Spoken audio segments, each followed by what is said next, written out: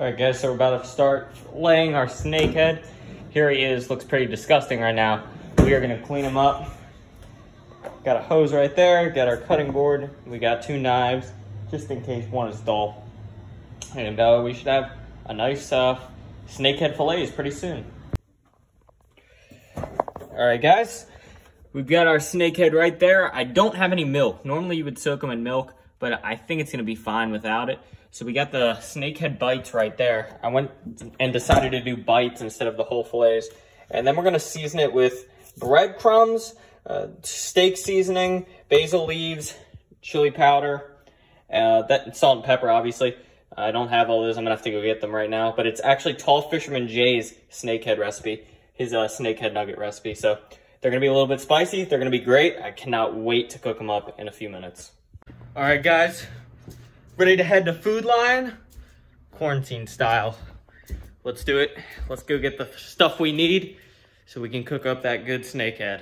I'll see you guys there. All right, guys, here's all the ingredients. Gonna mix them into the bag. That's gonna be our coating for the fish. Bag of our breading right here. We're gonna set up a egg wash station for after when we're ready to cook the snakehead up. We'll dip them in there and then we'll put them in here. I don't have exact measurements for you guys, just kind of eyeballed this part, so hopefully it turns out well, but I'm ready. Shook up our test fillets. Wait, make sure they're really coated. You gotta make sure they're really coated so we can just get that awesome breaded look. Now here we go. First fillets are going in right now. Here we go. You guys watching this? Here we go. Oh. Look at that.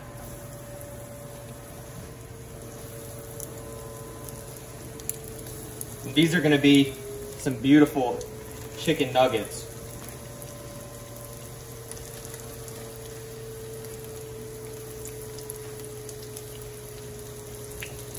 Snakehead nuggets right here. Okay, that's all of them. Let's get our spatula. Maybe I'll just use a fork.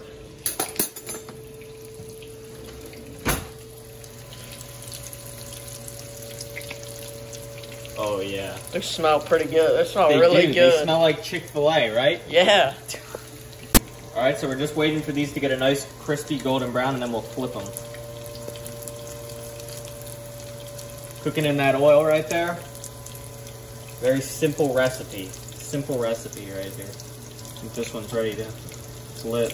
Oh yeah. Look at that. Look at that right there. See that crispy golden brown? I think that one's ready. This one? Oh, look at that. Look at that right there. Get a view of that. That's a good one right there.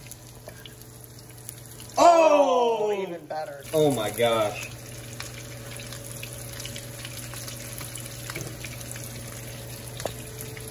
You cannot lie, this smells so good. Guys, if you were here, it smells like a chef's kitchen in here. We're just gonna let these sizzle a little bit more. It's done. I'm gonna try it. Okay, hold on. Let me get all of them off.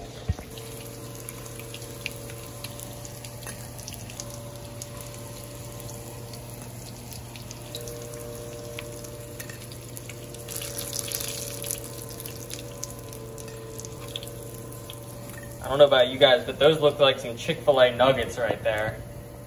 Looking good.